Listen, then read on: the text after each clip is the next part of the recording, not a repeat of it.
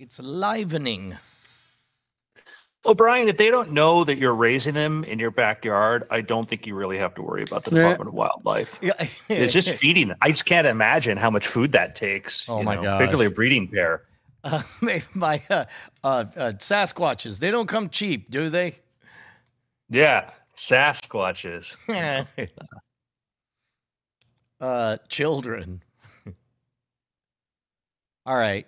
I guess we could just jump right in. I'm sure the audience will come. I guess, yeah. Do we want to wait for people or just go? Let's just go. All right. Then, Andrew, you could take us in 3, 2. Hello and welcome to the Weird Things Podcast. I'm Andrew Mean, joined by Brian Brushwood. Hello. And Justin Robert Young. That's me. So, gentlemen, this week's been an interesting week for technology and AI in particular, which is I should just have a button to press that and have it say that every time.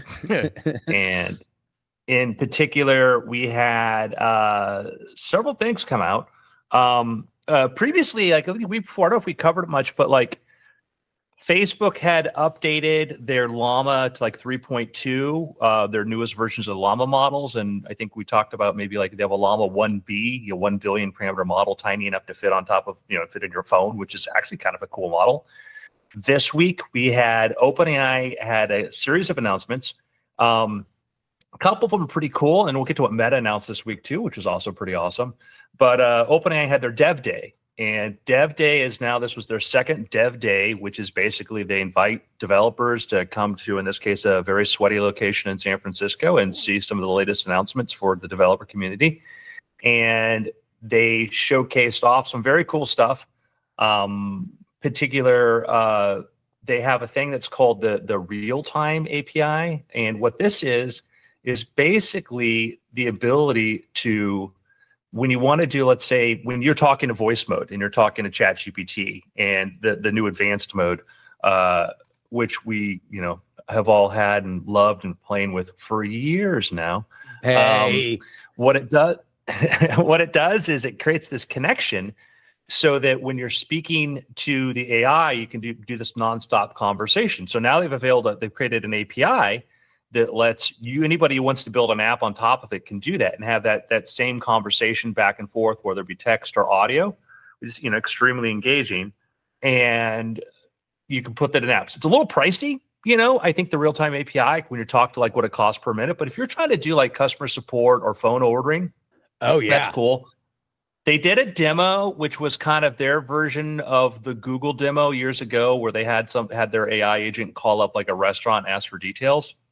Here it goes on, the call starts and says, "Hey, I'm an AI voice assistant for so-and-so. I'd like to place an order." And they placed the order to somebody standing on stage and basically said, "Hey, I want to order a bunch of chocolate-covered strawberries." And, and negotiated. It's like it knew the budget it had, it knew the address and whatever.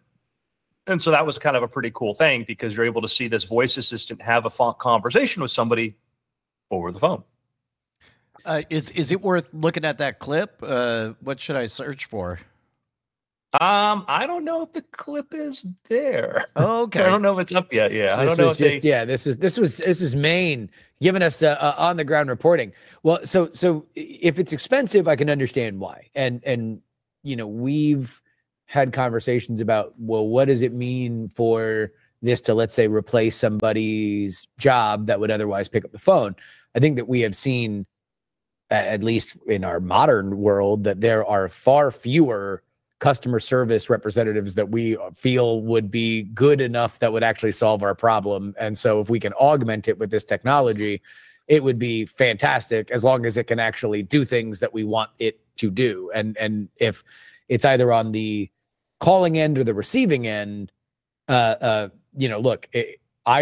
if I can tell my AI assistant that please solve this problem for me, so I don't have to be sitting in a chat window all day, and it knows and understands what solution needs to come back and can ping me when it's done, that's great. Or on the other end, if I'm talking to a voice assistant, but I can actually make requests that get done in a timely manner, boy, I would love it. I would love for I for one welcome our robot overlords to the world of customer service. Totally unironically and full-throatedly. I mean, like the fact that I have to like jailbreak a CSR when I call Spectrum, the fact that they won't actually listen to me until the 45-minute mark, the fact that this is an autonomous human being who's living a life where they have to make decisions out in the real world, but they are placed within a rigid structure in which you could tell she had to stick to the script, even though she knew that this was dumb. And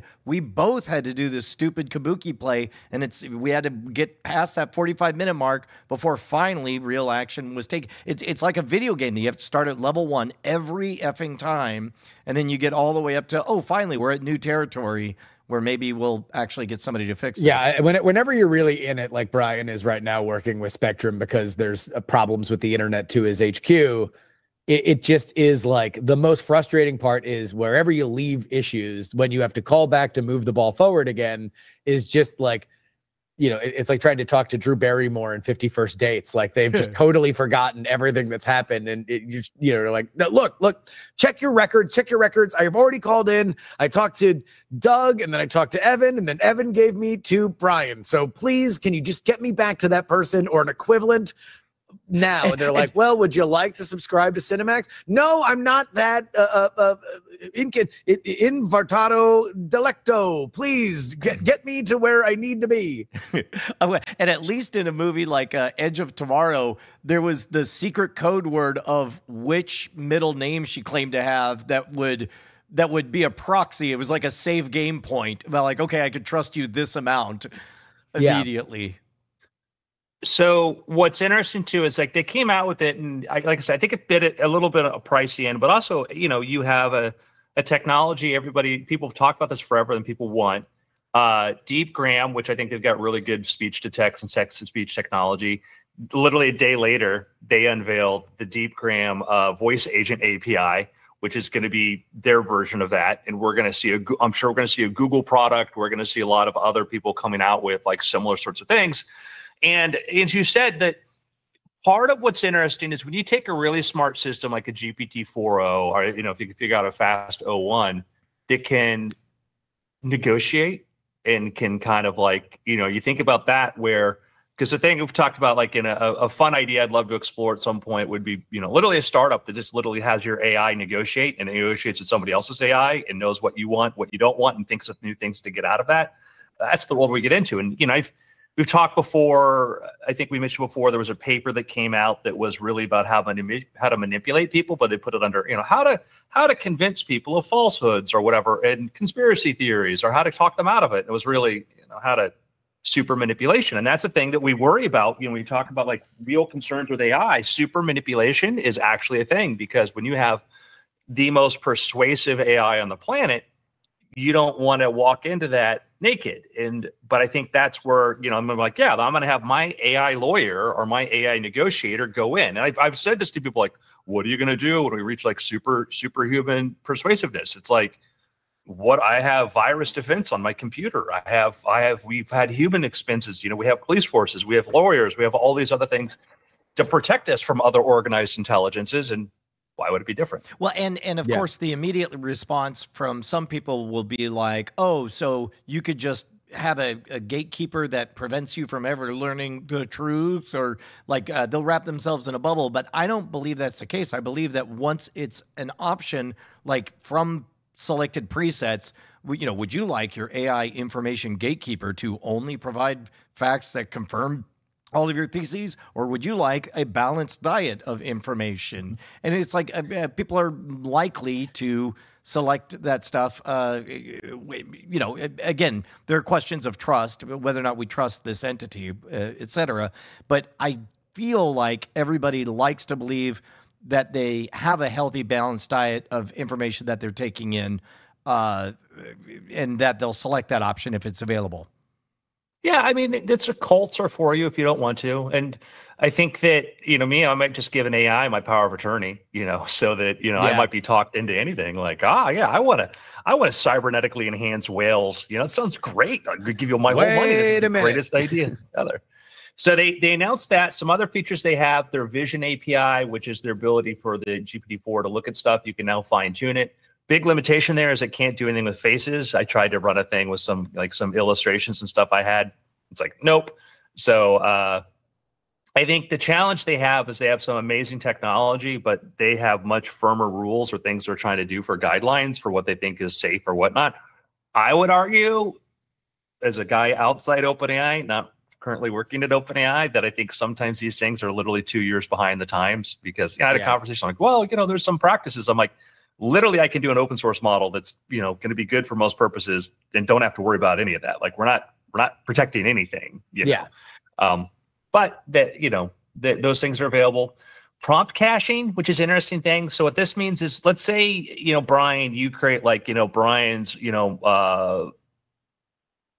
marketing wizard, growth bot, whatever AI, and you have a really long prompt that you have to put in there that's like 3,000 tokens each time. Mm-hmm. So what prompt caching does, and other companies offer this thing, Google's done this too, whatever, is that basically, because if you keep hitting the API with that over and over again, and there's a certain cost to each time you put in a bunch of context, if it's cached, if it's kept in memory, it lowers the cost. So now what happens is they've reduced that by like 50%. So if you keep sending the same prompt back to it, you only pay half as much for your input tokens, which is kind of really cool, because it gives you an example what that means from just the sheer economics of where we've been about with pricing and stuff on stuff, where historically we talked about when GPT-3 came out, it was 6 cents per 1,000 tokens.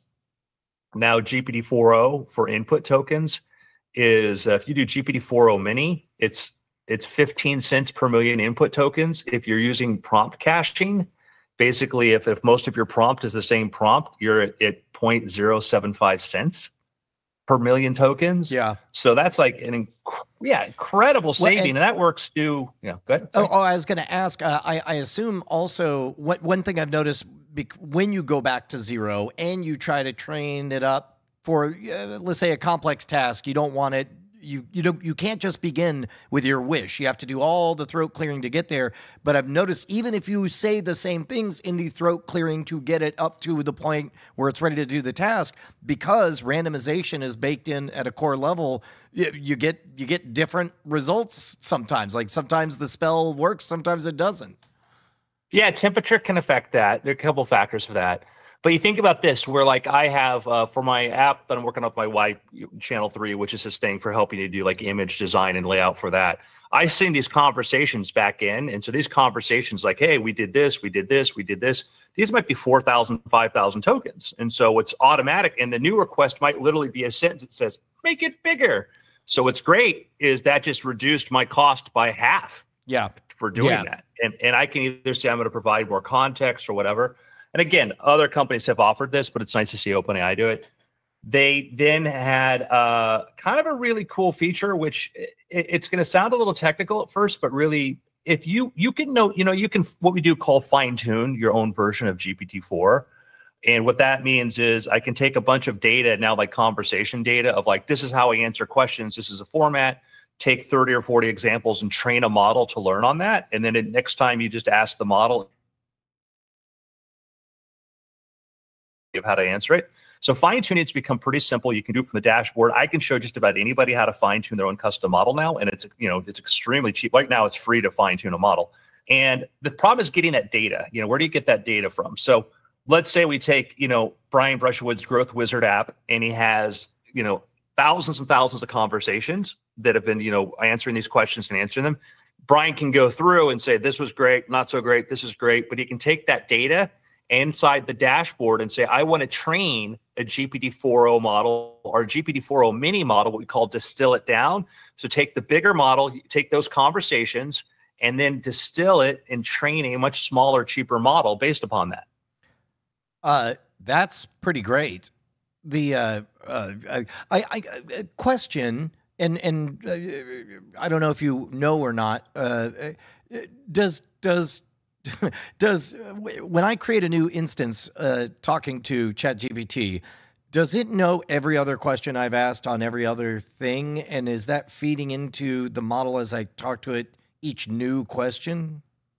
No, the only way that it'll do that, if you look inside ChatGPT, you'll see a thing called memory. Mm-hmm. And every now and then you might see a thing called updating memory, and you can go adjust, you can edit the memory, you can wipe that. So every now and then it might grab a thing. If you say, oh, I'm Brian Brushwood, I live at such and such drive, whatever. There's a little agent in there that goes, oh, this might be useful later on. Let me add it to memory. So if you look inside ChatGPT in your settings, you can see memory. That's the only kind of persistent data that it has from one conversation to the next. Okay. And that is something you could say when I asked it to tell me what it knew about me, it turns out that it was storing everything that I told it about Ashley's pregnancy and now our child. It was very, very, it remembered all of anything that I had asked about that. Yeah. So if you want to see, click on your name, go to settings, go to personalization, and then you'll see memory, and there's memory on or off, and then you can see, it shows you, and then you can click on manage memory. Man, it can show you. I'm trying to find even my name on this. Are you on the top Mac, right corner? App top right the corner. Mac app or the browser? Just in the browser. Oh, top right, the picture of me that got it. Yeah. Okay, got it. So settings, yep. I think it remembered that my trash can is 38 gallons. Okay. So and then where in here? Go to settings, personalization, and then you see memory, personalization, and then manage. This is awesome. This is the part where I take it off screen because I don't know. Yeah. Oh, look. So some of the things, I'm going to read it. Brian wants to understand the process of conflagration in wooden matches. Brian is setting up a new computer on a local area network and needs to find and connect to a disk station unit using Windows 11. Brian is using OBS on Windows 11. Brian is using CapCut Desktop for video editing as a project open on his mobile phone. He's trying to figure out how cloud computing works within CapCut to access his project on the desktop app. Brian is checking the spaces section, but only sees media, not projects. He's having difficulty. So Brian is dumb. And then Brian is learning. Yeah, Brian is learning. Exactly. Oh man, it definitely learned that I'm involved with the Wizard of Ads partner. It knows that I have a MailChimp account. This is funny. I did this as a hypothetical, but it wrote it as fact. Brian has a friend named Jake who sometimes explains things using references that Brian doesn't get. Brian wants to write a song for Bonnie Brushwood. That's crazy. All right. So yeah, for those of you who know, if you have ChatGPT Plus, whatever, you can go on.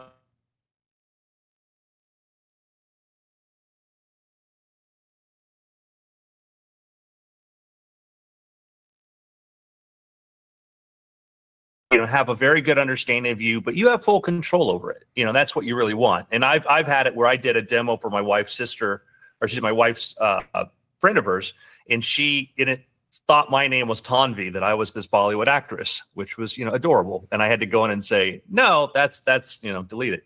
So they've unveiled that, which is pretty cool. Another feature that they've had, again, I think the fine tuning is going to be great because the way they did it, it's just super, super easy. Because every time, if you build an app, every time you have a message, you can just save that for 30 days and then go in there and select that entire thing. So if you're using a bigger model, you just use those examples. Factor of 10. OpenAI very the approach of the cheaper and easier it is to deploy, the more places it'll deploy. You saw the latest numbers, Wall Street Journal talking about, OpenAI is making like $300 million a month. They just closed their new valuation round at $155 billion. And obviously I'm a fan and friends with everybody there, but I think it's a big, big space. There's going to be a lot of winners, and I'll talk about some of the cool stuff Meta's done in a second. But a thing they just announced, they just showed that's now available. Brian, are you in ChatGPT right now? I am. I'm still questioning my life decisions with what I've shared with ChatGPT. I want you to let's do a new thing. Go open up. Oh, hold on I'm sorry. It looks like we're having severe internet hiccups. I was besmirching Spectrum, and now a most curious stopping and starting is happening of my internet. Yeah. What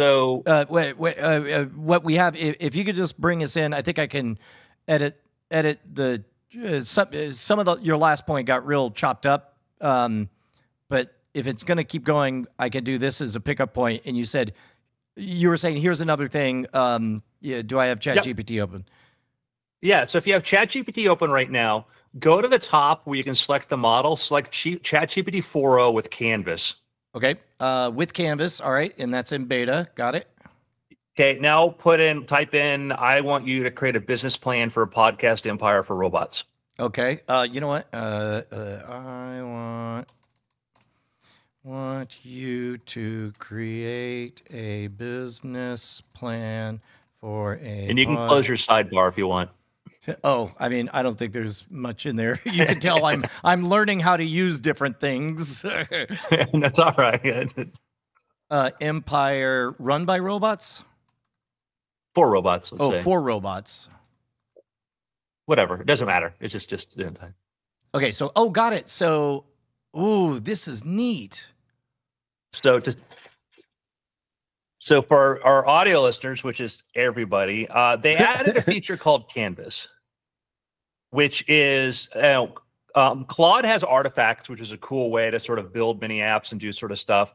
OpenAI's answer to that is called Canvas, and what it does is, let's say you're working on a text document and you want to keep iterating on it. It puts over into the right section of the screen, and if you notice though, Brian, if you go highlight areas of text, you can edit it. Of their text.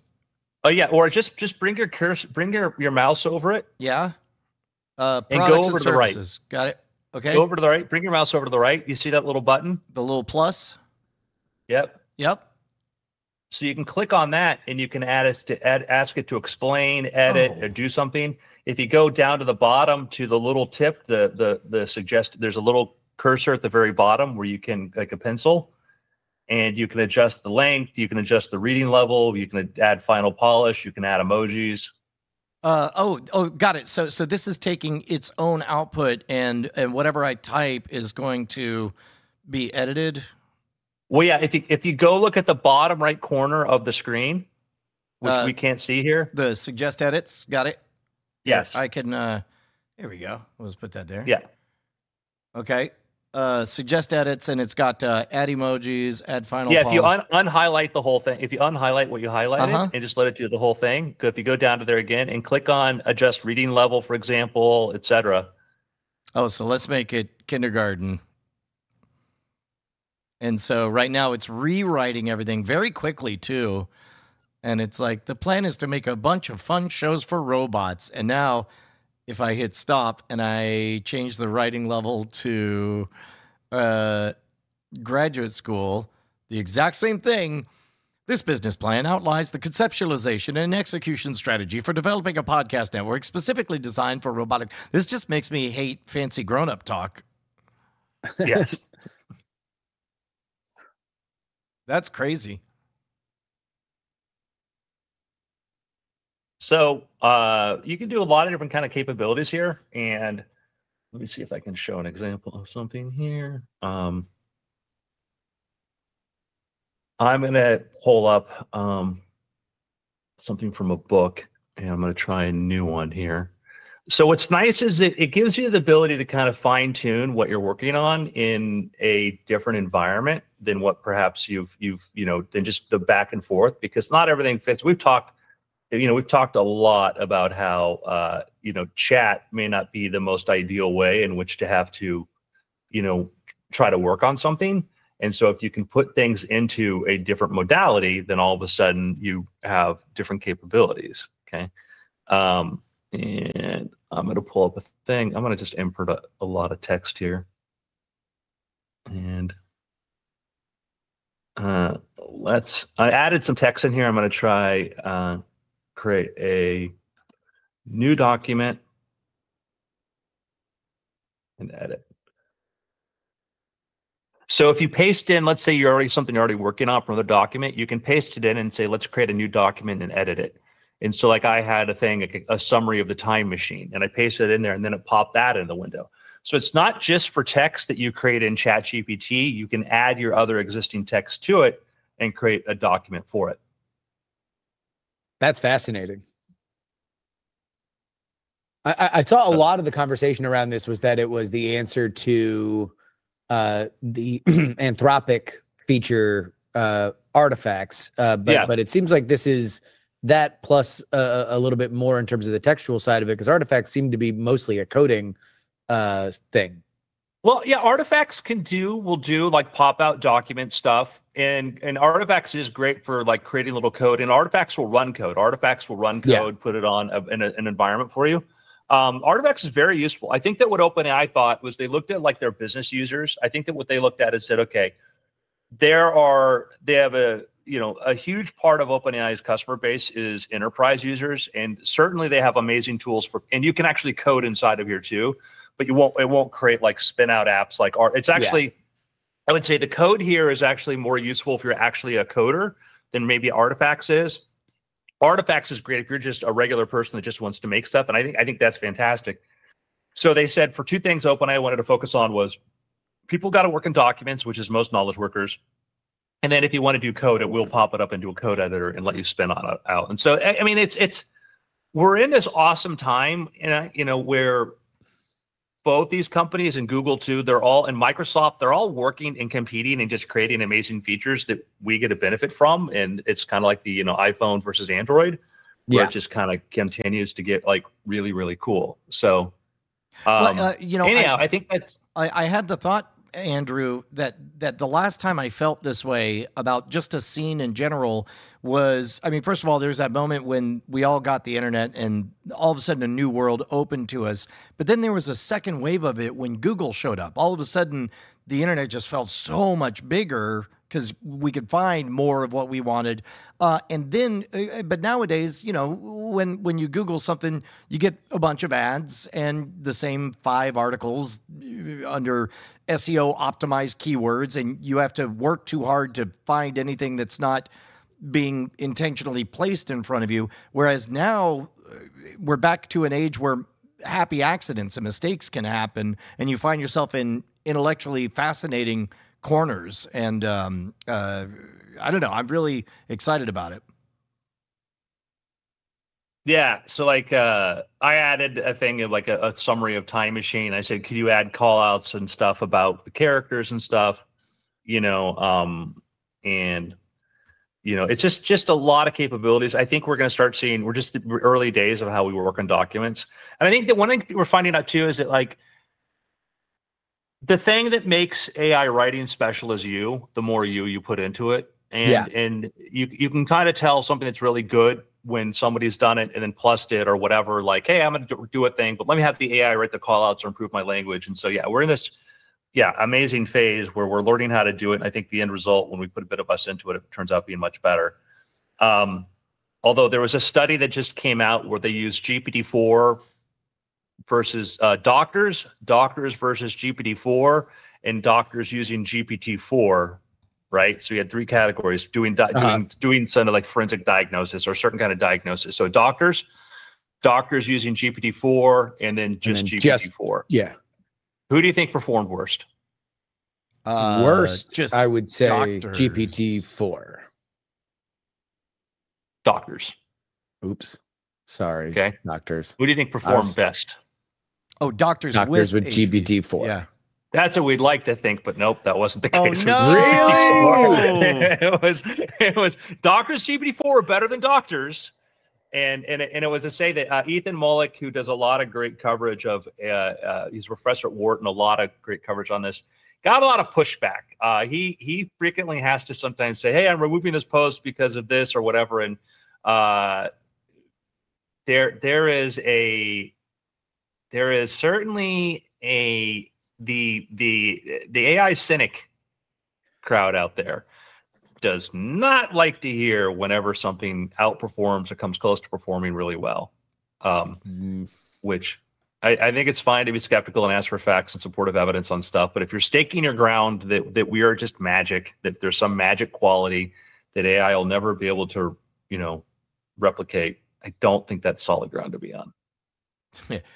Yeah, but the robots can't do this job. I'll be safe forever. Yeah. So Meta announced a new video model, a series of video models. Yeah. And these look, the video space is very, very, very interesting in that there's a lot of different, players in this and people trying to build different things. There are still some fundamental challenges with trying to do video, and that is that the same thing that you have to deal with images is trying to get really complex images with a lot of different elements going on at the same time.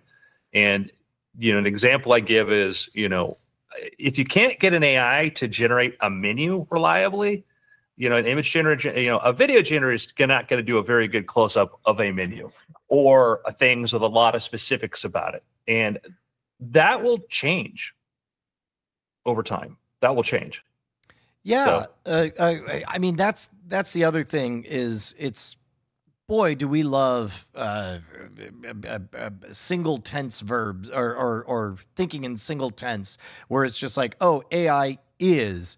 And it's like, there is no AI is blank. There's AI currently does blank. It's like so many people have made their decisions. If you made your decision about how you feel about AI 3 months ago, you already have outdated priors. Like you need to revisit it with a fresh set of eyes. Yeah. So this was the post, a preview of the coming problem working with good AI. This is Ethan Mollick. Doctors were given cases to diagnose, with half getting GPT-4 access to help. The control group got 73% right, and GPT-4 group 77%. No big difference. But GPT-4 alone got 92%. The doctors didn't want to listen to the AI. So the reader context note was the figures referenced are diagnostic reasoning scores, not final diagnosis accuracy. Per supplement table, GPT-4 had the correct diagnosis 66% of cases compared with 62% of the doctors. But this is not a significant difference. I don't know. Which one do you want to diagnose you? Yeah. I mean, and I would. Yeah, and it's not even a fine-tuned model. That's the thing. It's like, oh, well, it was only 4% better than doctors. The fact that it was in range of doctors is the news. That is the news, that this thing was in range of doctors. Yeah, man. There's even if it's doctor-like, even if it's a 50%, yeah, even if, what's the old joke? What do they call the person who graduated last in medical school? Doctor. Doctor. Well, I mean, also because it's available for free wherever you are, and you don't have to look into a human's face to talk about a potentially embarrassing thing, and therefore you could actually get care earlier than you would otherwise. I mean, knowledge-based professions are something that are going to have to understand that their product has to change, and the best practitioners of it will be able to utilize this technology. But there have been some industries, the medical profession is one of them, that I know that Andrew and I have had long conversations about its shamanistic tendencies, that you're just essentially building a series of moats between you and an old wise poobah who's going to take 5 seconds out of their day to bless you with their knowledge. And if I have an opportunity to just ask my forever patient British assistant exactly what this thing on my leg would be, as opposed to going through the oftentimes onerous job of dealing with a doctor's office, guess what? I'm just going to be more tuned into my health. I'm going to actually be a healthier, better person when it comes to the day in, day out issues with maladies. And when you look at the crisis that we have currently with primary care physicians, there's less of them and people interact with them far less. And longstanding problems, specifically with men that don't go to doctors, they don't interact with medical professionals for various different reasons. This is like a godsend. And I hope it's a gigantic wake-up call to the medical profession. I hope so. I Oh, go ahead, Andrew. No, please, Brian. Oh, no. I was just going to double down on your sentiment, Justin. Yeah, my wife, we had to go to the emergency room. She's been, not a major, but, an issue where they're like, oh, well, to speak to a doctor, it'll take you 2 weeks. Best thing is just to go to the emergency room. And it wasn't like, she's in any immense danger. But when you're told, well, you need to go to the emergency room if you want to actually speak to a person, your medical expert for this, which is frustrating. And again, this is a universal problem globally, from private systems to public systems, all this. This is just... And as people get older, the costs go up, whatever. It's just a factor of, with healthcare is one of the fastest increasing expenses in any budget, just going to be a problem of that.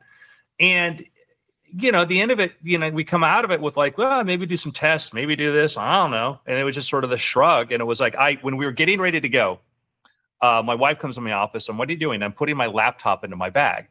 She says, why are you bringing that? I go, because we're going to the emergency room and it's going to be several hours there long waiting. They're going to walk in. They're going to see if you're immediately ready to fall over. If you're not, you're going to sit down and you're going to wait and you're going to wait and you're waiting. And we were there like 6 hours. And at one point they separated us, not because they had to, but because just the nurse, the practitioner, whatever, just decided that she just wanted fewer people in the other room. And so my wife is sitting there by herself. And this was it was a horrible experience, and I asked, I remember asking a doctor for directions and I got the most could give an F response about like whatever. And this guy's probably worked a very long shift and stressed. So I wasn't like angry at him, but I'm like, I want the robots. I want the robots. I just want the robots. And I'm not convinced that there's any human presence that I need.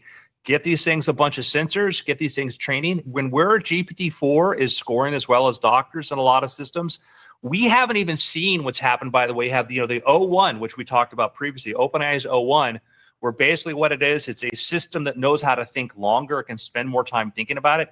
We haven't seen any of the data yet on what O1's doing for diagnoses, other than I've heard some anecdotal stuff.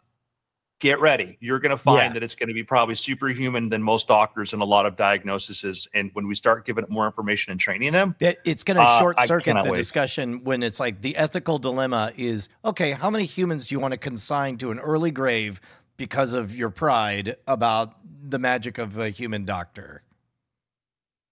Yeah. Well, we'll still manage to do that. I hope that we look at it in the era of, akin to the era of blood humors and various different hokum. I hope that this is how we look at the way that we looked at the medical profession. Patreon.com/weirdthings is where you need to go if you want to support this show and not I don't know why we got my anti-doctors thing, but oh no, I'm always here for it. Anti-college Justin, one of my favorite Justins. Anti-doctor, anti-elitist wizard. If it's hard, I'm here for. We haven't gotten to anti-auto mechanic Justin, but I'm sure he's there somewhere. No, auto mechanics are like they're hit or miss. They're either absolute dead-eyed sociopathic con men or like the most friendly dwarf from Lord of the Rings. Like it's just it's either Gimli or just a total Tom Bombadil. Yeah. Hey, I have to roll a little early for this episode. Do we want to get into picks a little bit ahead of schedule? So there's been a lot of conversation about our modern world of streaming television options. And we saw a lot of content come out over the previous 5 years that obviously came to a screeching halt with the strike. And so now we're looking at projects that either had started before then or started after then that are learning the lessons of what had happened before. A few of the things that were complaints, and I think rightly, was that these shows, especially in the genre world, were way too expensive, that necessitated them being gigantic hits, or they were just never going to go anywhere past that, and out boring. Oftentimes, because there was more of a slavish devotion to, certain maybe social justice elements as opposed to having the characters be interesting and fun and have conflicts. So I'm here to say, with happiness and joy in my heart, that I really enjoy Agatha All Along on Disney Plus. That it has been reported that it is the cheapest Marvel show that they have ever done. It doesn't look it. It looks great. It looks fun for what they had to do.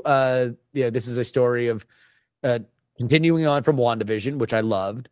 But now Agatha Harkness, who is revealed in that show, now has no powers and has to get them back. That's the story of this thing. I thought that the first 2 episodes took a little bit to get ready, but ultimately it's a female-driven show about female relationships as her and her put-together coven are walking the witch's road.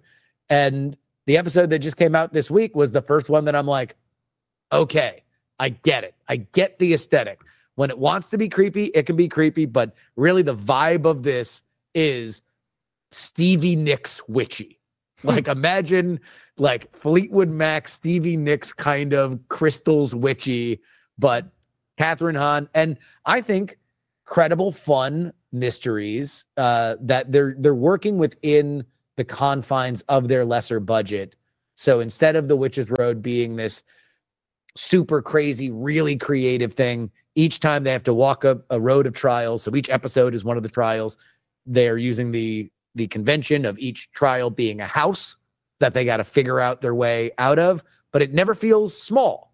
It always feels like each house, through costuming and the way that they shoot it, is something that is different and fun. And I think that's often been a problem with some of these other very bloated, very, very expensive shows.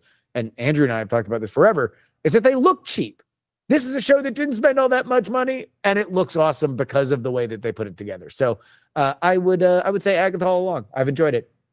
I'm curious. I'll try it because like I actually like She-Hulk until the horrible last episode. Like She-Hulk was fun and had some energy into it, and then it's like anybody who hates it, I'm not gonna argue with you. I get it, but it was actually more competent than I thought. Sort of that where I don't even think I could ever get into Acolyte because that just looks like it's, somebody brought up a point on a YouTube video I watched where they said Acolyte cost almost as much money as Dune 2. Wow. Yeah.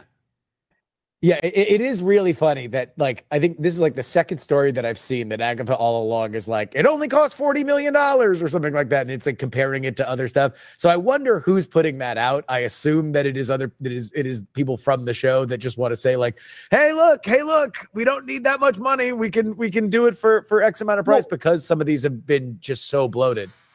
Well, yeah, I mean, it is you want when you get the criticism, like, the fact that when you look at Acolyte was like 20 million per episode or something, like Obi-Wan Kenobi looked like garbage. That show just looked cheap. It was just, production. And you kind of wonder, I think one of the criticisms we've known from people who work at Disney is that Disney gets to be so middle manager heavy, like so much in there that you end up at a point. I think that's probably what's happened to a lot of their productions at Marvel. And I think Star Wars is that the number of execs involved and the salaries that get associated with that is just ballooned so much that you just get very little on screen. Yeah. And ultimately a lot of this stuff, it's not rocket science, right? Television is something that, like, you could write it on the page. In this episode, this thing happens. A conflict, a cost. Wow, our characters have changed. I wonder how it's going to affect them going forward. We're seeing how they bond with each other. It's not like secret knowledge. It's just something that I think oftentimes gets sucked under the weight of the production itself. But so far so good. I think that Agatha All Along is something that has gotten better each episode. The first 2 I was like, all right. By the end of the second episode, we're basically into the adventure that we know is going to be the rest of the show. And I'm like, okay, well, I don't know if we needed 2 episodes to get there, but we're here. And then the next one was good. And this one was, I thought, like, it's like, okay, it found its vibe. The characters, who the characters are. You have a sense of how real the world is, and they're doing things that you're like, oh, okay, cool. I'm having fun. Awesome. Very cool. I've been combing through the their Movie Gen, which is their new video generator, and looking at the paper on that. A lot of details about that. Yeah, this was announced. I know you mentioned when was this announced? Like yesterday. Wow. Seeing it, it's one thing to hear about it, another thing to look at it. There's some of these that absolutely pass muster, and there are others that look kind of uncanny valley Pixar-y, where it's like at first it looks good, but then you kind of see some too sharp edges. But it's incredible. Yeah, one of the cool things in there, Brian, if you look where their people are they have ones where you supply your photo, and then it creates a scene based on that. And that's like super interesting, because basically the idea that the personalized videos where it starts with a photo and then it figures out how to map that person into that environment. Oh, wild. So in other words, they've got a doctor working in a lab, and you're like, what if that doctor was me? Yep. And is this available yet?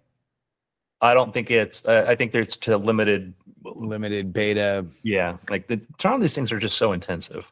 Yeah. So I think they're gonna push this thing out there as much as they can.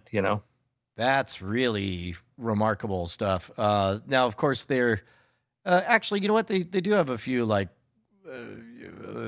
non-fantastical examples here, but they're all very pro photographer looking. Yeah. But I'm sure that that's not any indication that it won't be able to do totally believable, candid stuff. Yeah, the challenge is really going to be being able to handle complexity. The idea of because you're seeing things that are like a single subject for the most part in a frame. A person doing that. You're not getting a crowd of people or a man. Somebody handing an envelope to somebody else and somebody reading it. You're getting very sort of simple sorts of things, and that's going to be the problem. The kind of compute to make things more complex will be challenging, but not insurmountable. Man, it's just, I mean, again, I know we say this a lot, but it's happening very fast, gentlemen. Yep. Oh, boy. All right, friends, I have to take my leave. I'll see you later. All right, take care, Justin. Bye. Man, I just want to gawk at all of these video. If you just search for Meta Video AI, I'm sure you'll find Movie Gen. Movie Gen. It's worth taking a look at. It's unreal.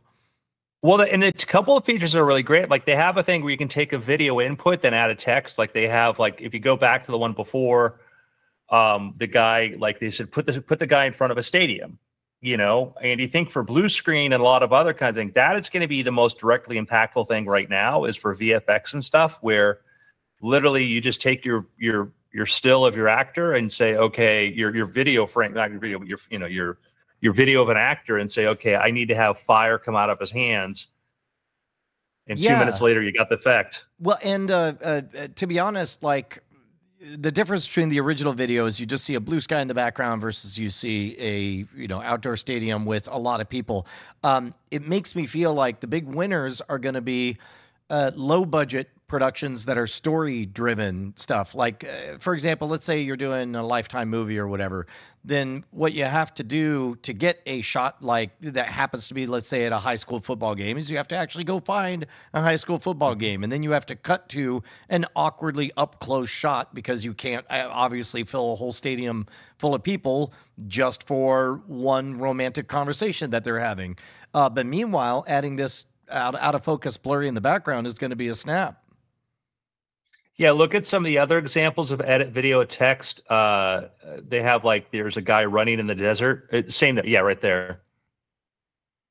And so original video, guy just running out in the desert. Then they did text input, turn it to a cactus desert. And so now it's a slightly more colorful desert with cacti around him. They said, oh, let's make him into an inflatable dinosaur. So all of a sudden, inflatable dinosaur. And it just that kind of capability. It's interesting too. Like a lot of these things, you have to kind of look at, and go, what am I not seeing here?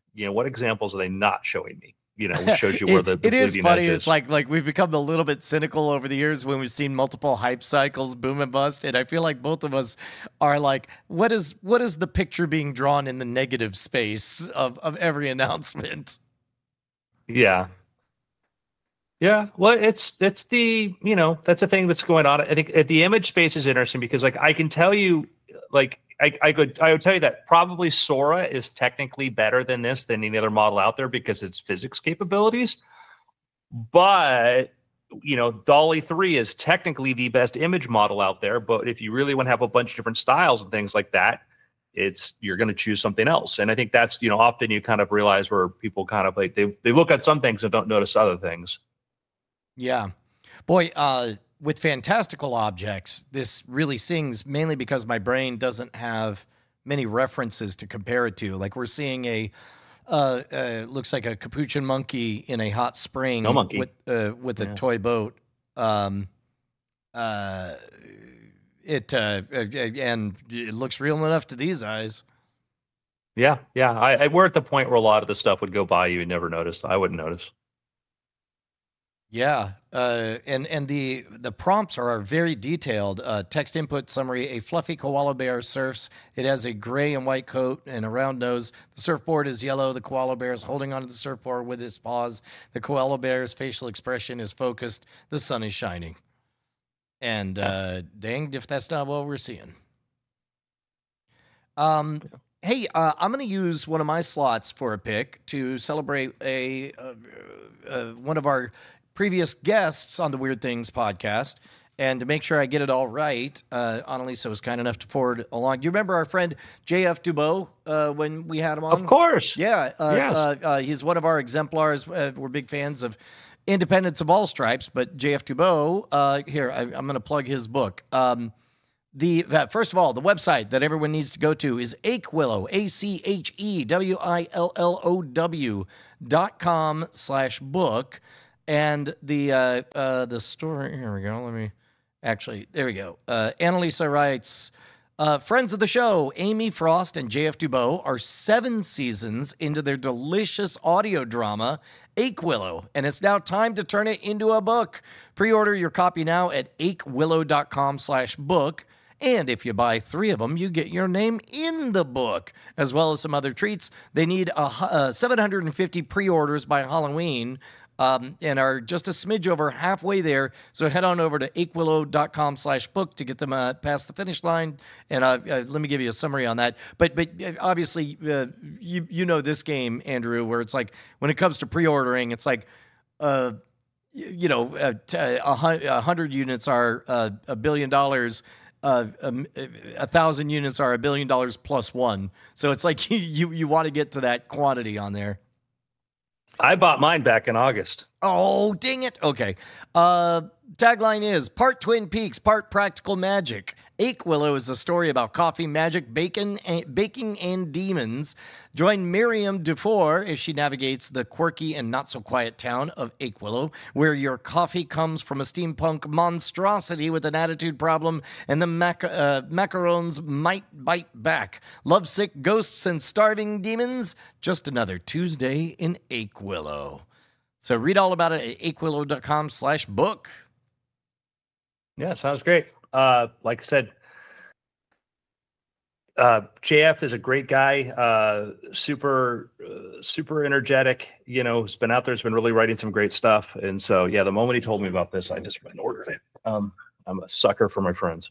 But my pick is, I've been enjoying it got a little weirder than usual, but Only Murders in the Building, still a fun show.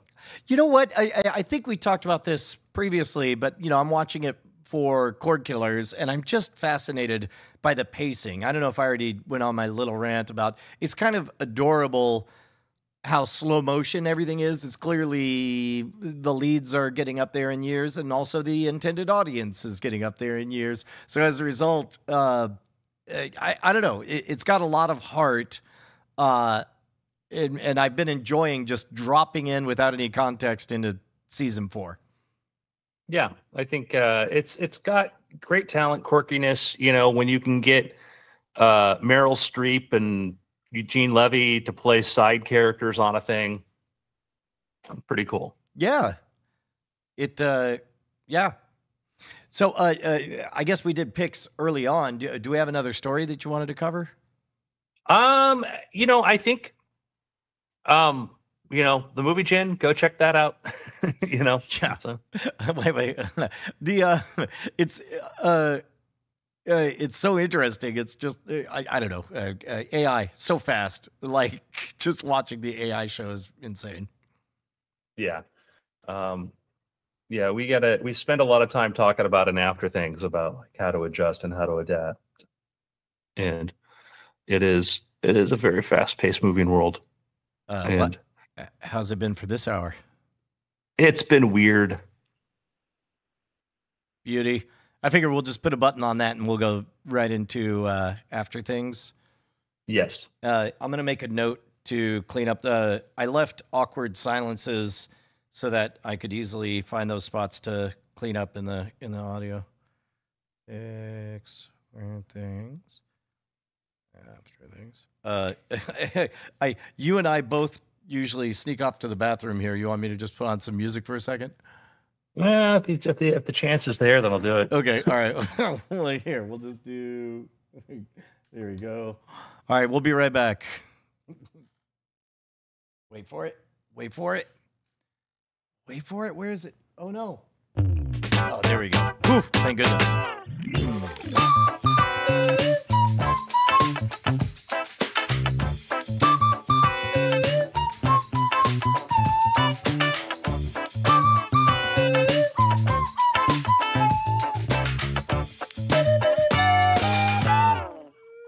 Slide that funky rhythm.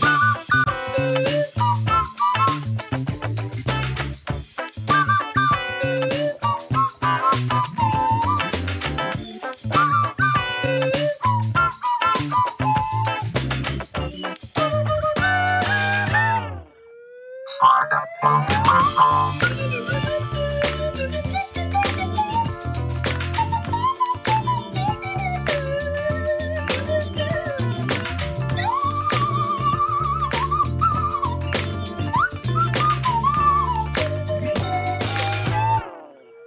Slide that funky rhythm.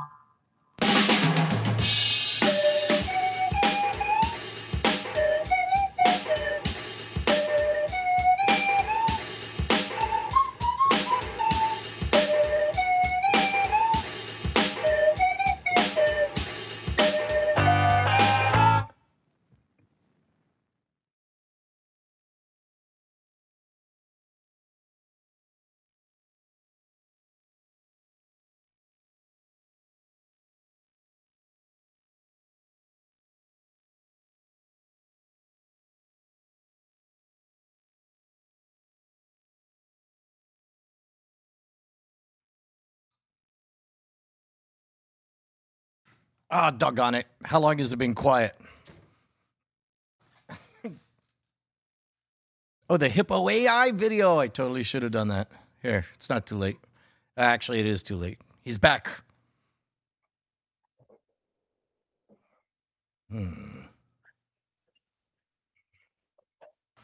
right. Yeah. I got a pretty good topic for After Things, if you like. Go for it. Okay. All right. Well, here, you want to bring us in 3, 2. Hello and welcome to After Things. I'm Andrew Main, joined by Brian Brushwood. Howdy, howdy. Yo. Okay. I actually, I got a good story for you. 1 week ago today, we were doing this very program, and I had a problem, and I think I might have, for the millionth time, said some version of the when to start problem because, I want a very efficient pipeline to get content out, something that hopefully I could go in minutes from concept to execution on. And so the very next morning, on Saturday morning, so this is less than 1 week ago, I woke up and checked to see whether or not the local iPhone store had an iPhone Pro Max 16. And they did. And I didn't care what color it was, so I got the goofy brown one. And I started playing with it. It played with the cinematic mode on the photography, played with the audio mixer, which I believe 1 week ago you told me about. And all of a sudden I was thinking, man, the idea of being able to record quality audio without having to do a cardioid mic, even if it was just here and again, like that's fast, fast, fast. So then later that day, it's like, okay, let me figure out a pipeline. So I learned how to do a bunch of stuff in Adobe Rush because I knew Adobe Premiere Pro. And allegedly there was a cloud connection between the two, so I could start a video on the phone and finish it on the desktop. Turns out they discontinued that feature, so I wasted a few hours on that. But I just pivoted. I talked to ChatGPT, said, hey, what does everyone use? What's the benefit and detriments to each? I chased another dead thread with a product that didn't do what it said it was going to do and ended up with CapCut, which is from the TikTok folks, ByteDance. And turns out they do have a system that works. So you can record straight to an iPhone with pretty good noise removal on the audio, and you can finish it on the desktop, and then you can publish instantly. So the next day, I created my first short. It looked, as a matter of fact, here, let me I'll put it on the screen for you. And I originally did not even intend to publish it, but it was one of those things where it's like, look, I got to learn this anyway. And it ended up being good enough that I felt okay about putting it out. It doesn't have music, though. But I just did weird facts about LA. Los Angeles sits atop the third largest oil field in the entire United States. They used to have oil derricks. Success! Oh, there we go. 5 interesting things about LA. Los Angeles sits atop the third largest oil field in the entire United States. They used to have oil derricks all over the place, then they got embarrassed, and now they hide them in fake buildings. Everything from fake bell towers to fancy whatever these are. Los Angeles County is bigger than the entire state of Rhode Island. Reno, Nevada is 100 miles west of Los Angeles. So anyway, Los Angeles is also all of this is perfectly serviceable YouTube Shorts looking material.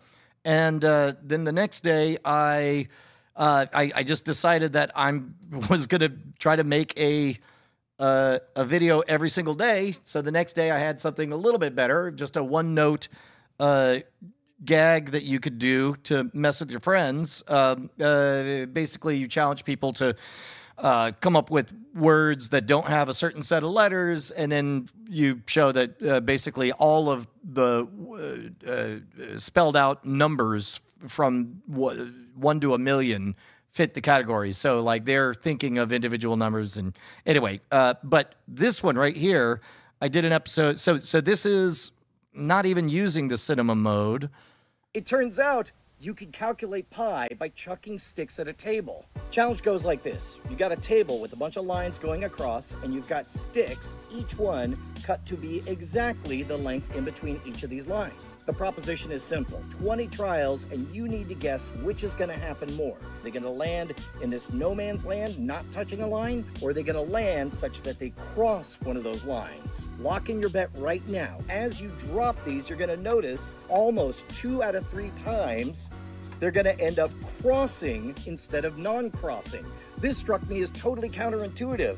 But then I was even more amazed because the exact ratio isn't 2 out of 3 times that it's going to cross. The actual ratio is 2 out of pi, which means that with enough trials, you can calculate pi to an infinite number of digits. Luckily, computers do that, and the results turn out to be correct. The more times you iterate, the more precise the number gets. So yes, it turns out you can calculate pi. So I even was able to do one of those looping videos.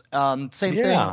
So okay, here's the challenge. So the button on it is a few days later. This pi video is turns out to be a runaway. It's creeping up on 100,000 views by the end of today. And 1 week ago, I didn't own any of the software. I didn't know how to do any of the production on it. I didn't know all of the best practices, but just anytime I got frustrated hunting for a button or I would ask for help to find it, but you learn to very quickly chat with ChatGPT and say, I'm in this environment, I need blank. End of sentence, and then it just tells you. It picks the shortest, plots the shortest path to you.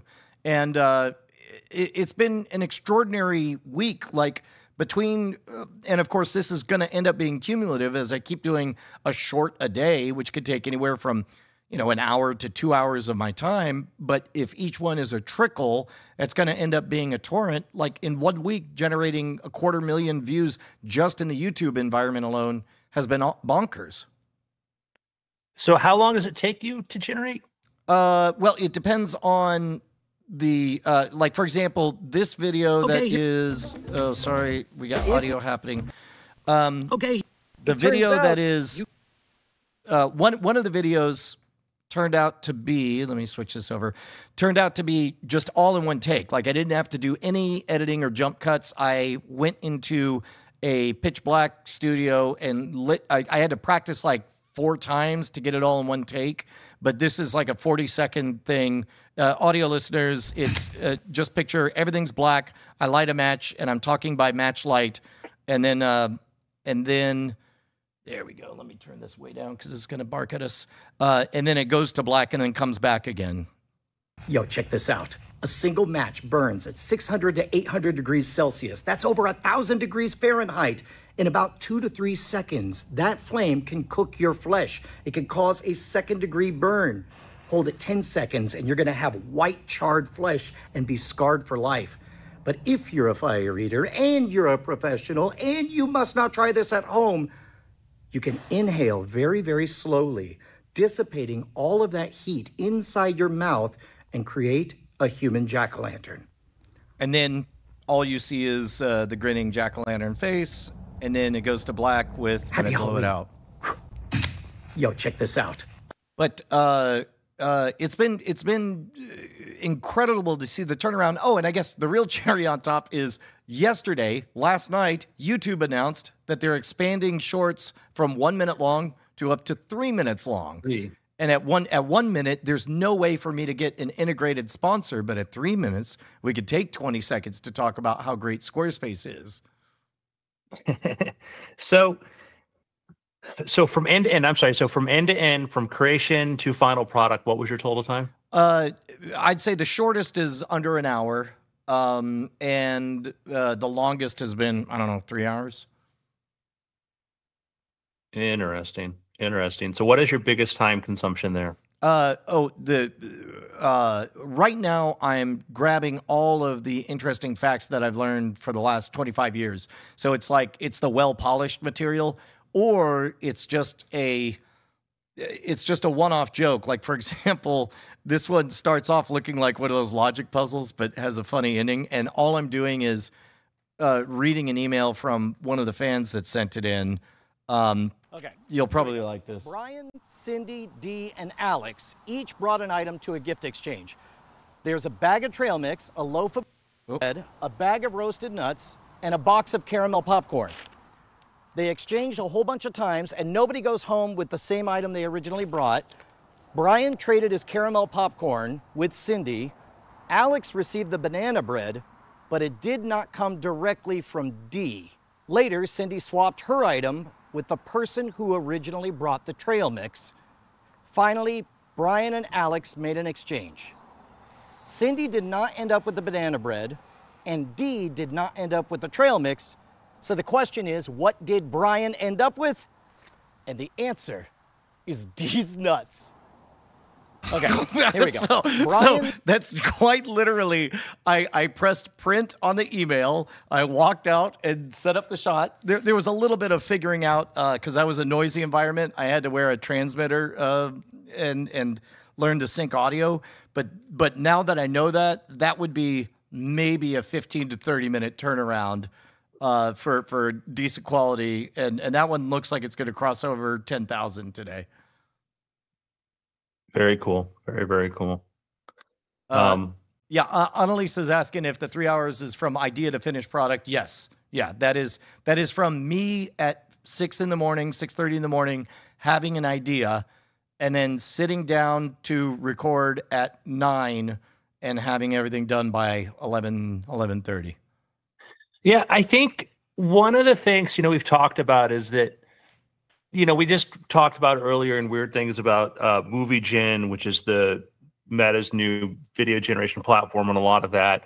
But I I think that we're going to be in an economy where we're going to have AI stuff. We're going to still want people, but I think we're going to be tolerant of a lot of AI production helping that. Because like we're at the point now where you could have recorded that in front of your computer, you know, in your dirty t-shirt and your hair messed up, whatever, and get your audio and get your, you know, you, then just have an AI create a version of that, put you in the background, straighten your hair and do that. And you could get it kind of in your first take, you know, and be up and running in minutes. Well, and there is a proto version of that, you know, in beta within CapCut with like AI use and stuff.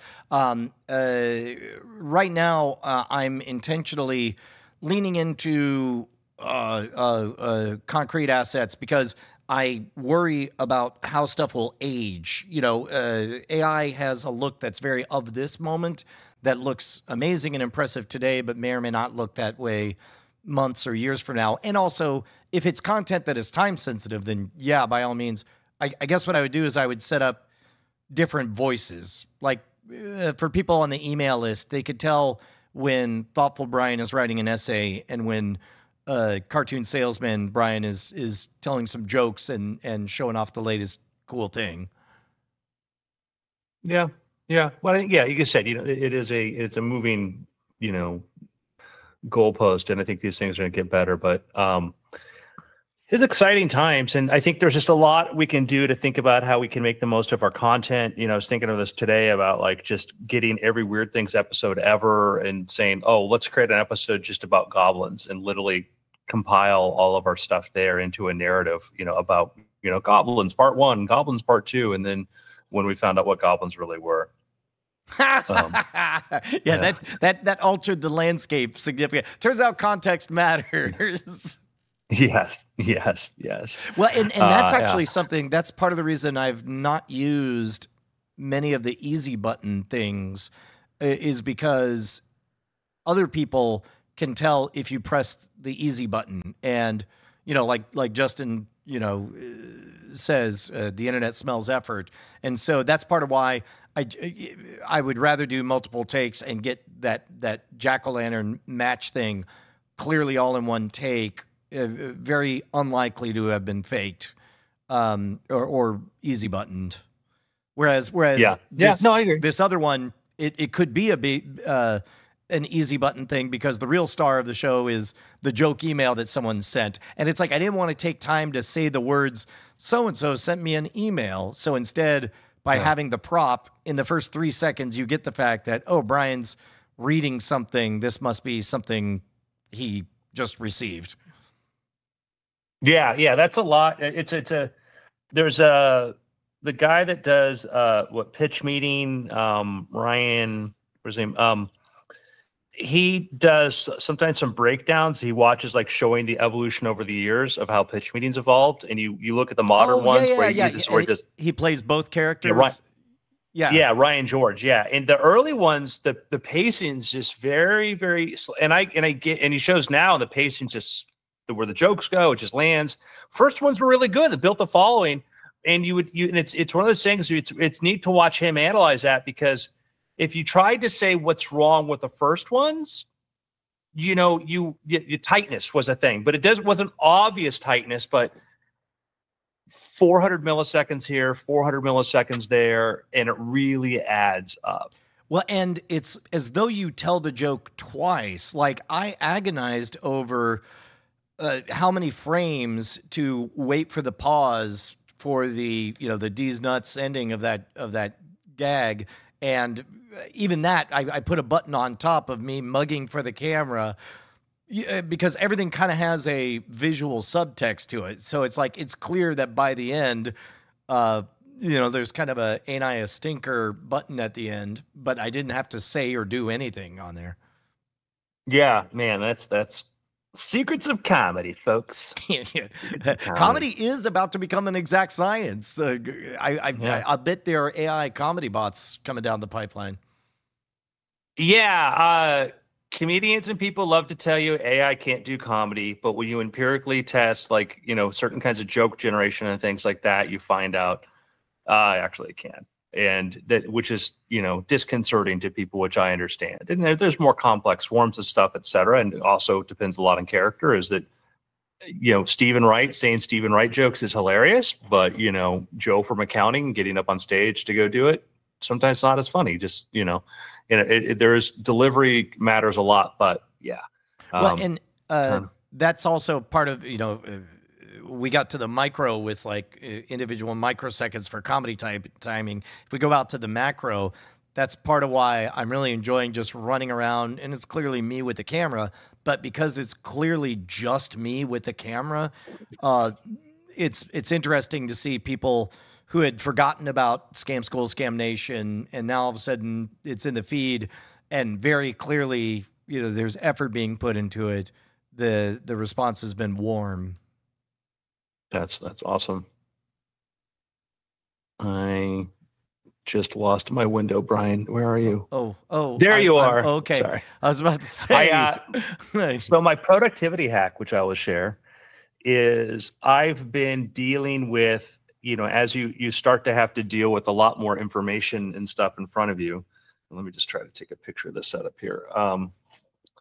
I have found that as much as much as the vision of wearing an Apple Vision Pro, several days a week, or nonstop would seem like a cool idea. This has been my solution. Oh yeah, that's great. So you got one vertical portrait mode window to your left. Yeah, and then the big ass monitor to the right. Yeah. So when I'm working on a thing like the vertical monitor, I can put my Notion, my task list, can keep that there. Or if I'm watching a YouTube video right now, I'm talking to you with the video right there and there. And so it's just been a very helpful thing. And I have my camera right in the middle. So that monitor, it's a monitor that goes vertical. It's like $100. God, I can't. That's been the other thing is because I'm designing a new workflow. If we take out the purchase of a new iPhone, which wasn't strictly speaking necessary, but that audio mix seemed to be of value. I think I've spent, I don't know, under $500 on everything. And that's just buying everything the moment I realize, like, I need to do a blank. Hey, ChatGPT, what's the best way? For example, I bought the Topaz video upscaler because I found I found the original footage of that knife trick, and it's already 4 times the quality of any version of it that's out there, because the one everyone has seen is super low quality, and I've not been able to find the original until 3 days ago, and so I don't even know how I'm gonna release that, but I do know that I want to try upscaling it even more. So anyway, it's amazing how cheap things are as well. Yeah, absolutely. And it's funny because like you remember the Apple announcement, like, adding extra screens and stuff. And then it's like, yeah, like I agree, we're going to keep adding more screens in our future, but there's something about just add one more screen here, and that becomes sort of my task, my clipboard, instead of my virtual clipboard or whatever I'm working on. Yeah. Physical real estate of visual information. I get this sense. I mean, I don't know. There's probably not much of a way to quantify it just yet, but I'd be curious, like how fundamentally changed. Let's say Americans of our age have become over the last 40 years, like. As the media landscape gets faster and faster, and the information processing and the expectation of immediate, skip to the thing that I want. I don't know. Like, I wonder, like, you remember that was the conceit of the pilot episode of Max Headroom in the 80s, was that so they had something called blipverts, which were advertisements that ran so fast they caused literal bodies to explode, like humans can't handle it. That's the blipverts look exactly like common videos on YouTube now. Yeah, I was Max Headroom was such a cool show. I was fascinated. A friend and I watched in high school, and we were fixated on the whole idea of like a fast food vending machine. The idea I could go to a vending machine and get like a McDonald's burger or fries. And we tried to think of like how to do a vending machine that could do French fries. Yeah. Because that was just we thought that would be the coolest thing in the world. Your high school, of course, this is what you think about. Because it's just, I don't know, that Max Headroom is such a very, very cool show. Yeah, and prescient in certain ways, and yeah, is great. Right now I'm going to try something where I want to take the I have a document, and I want to kind of go into GPT-01, because it's one of these things where you think about something that can process things longer and what happens when you have those capabilities. It's a very interesting paradigm when you get into to think about this, because part of we're talking about like trying to figure out like planning or how you account for stuff, like business plans, whatever, like what do you think about that? And that's one of the things that to encourage people to do is use a model, whether it's Claude or it's OpenAI's models. And if you try like O1, more clever one, and say, help me write a business plan, help me write a strategy. This is the resources I have now. Really, really, really good at that. Really, really good. And you can give it constraints and stuff. Right on, man. Do you have any productivity picks? I don't want to sound like a robot, but I've been having, Notion has been very helpful for me for doing task lists and linking things together and connecting stuff. Is there something new that you discovered about Notion? Well, the AI part of Notion, the AI component within Notion is really good, because if you put all of your documents in there and you want to search for something, the AI component just makes it so much easier to find stuff. And, as I try to get organized and plan things, having a center place of record is just like super critical. Where do I put this now? And so now I'm just trying to, kind of funnel things into it. I've been hesitant before, but now I've just found it very useful to sort of, use Notion as my workspace.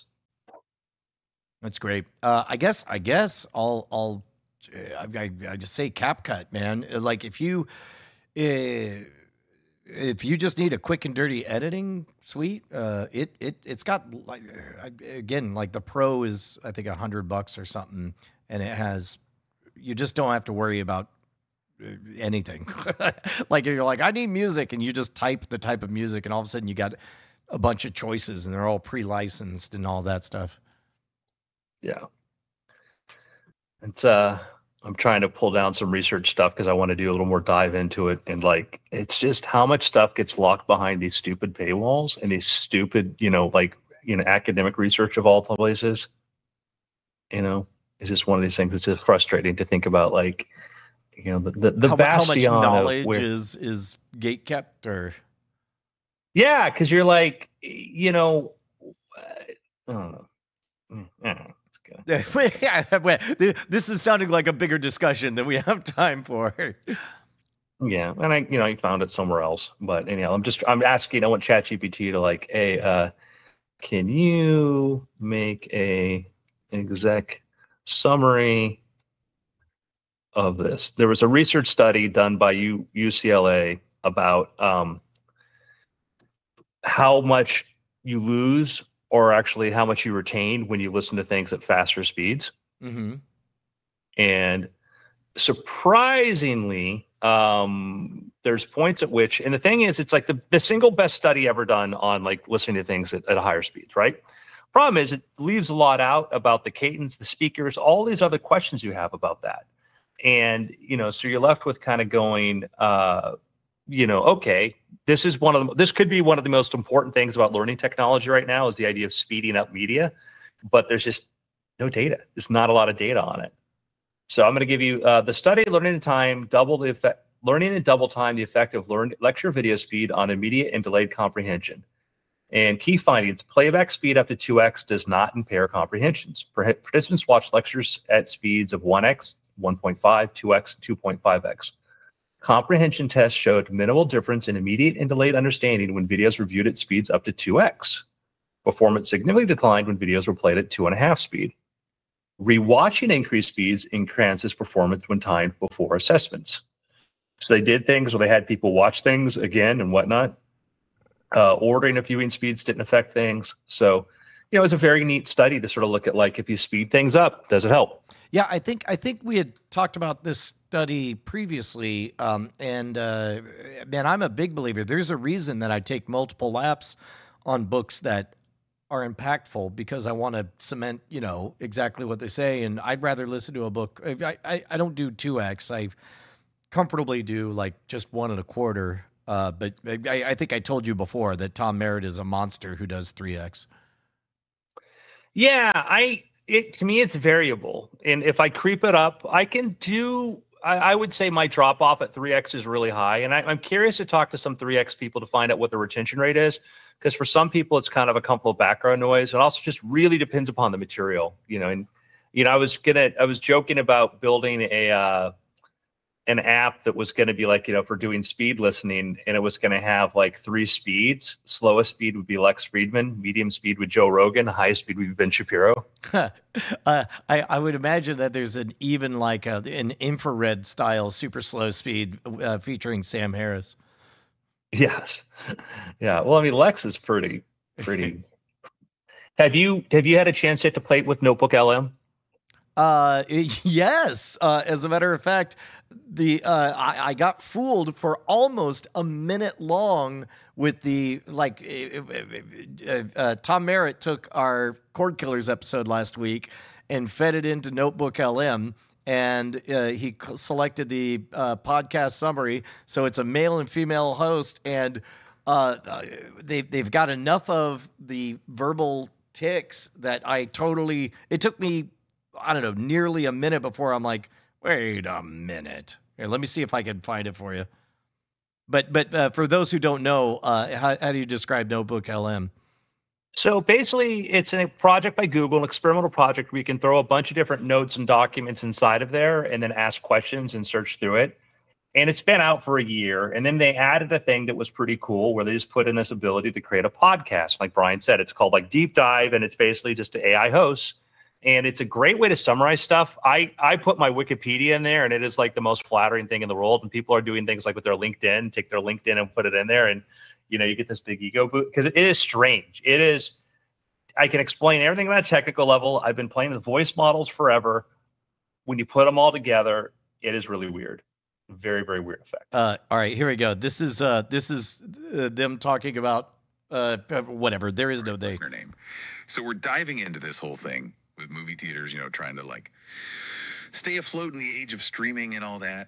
And get this, they might be turning to, get this, pickleball to save themselves. Pickleball. Yeah, it sounds kind of crazy, right? But actually, when you really dig into what the Cord Killers folks were saying in their last episode, it's not as out there as it sounds. Yeah, for sure. I mean, we all know. Anyway, it was only the fact that they kept referring to us as the Cord Killers guys like 7 times that I'm like, wait a minute.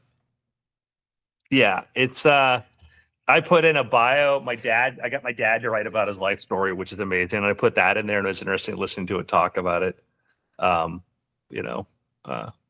Incredible. That's cool. Every day's Christmas now with AI. It really is, man. All right. Speaking of which, I gotta finish a YouTube short. All right. It's been after. Ba-doop boop. We did it. Yeah. It's interesting on the shorts. It's like there's sort of a meta narrative that I'm doing where I don't know. Let me get more out and I'll explain what I'm doing. We'll see if it works. But all right, well, cool. Hey, everybody who watched live, thank you guys so much for joining us. Sorry that we started a little bit late. Thank you. Thank you. Thank you. All right, here, I'm going to drop the stream. Bye, guys.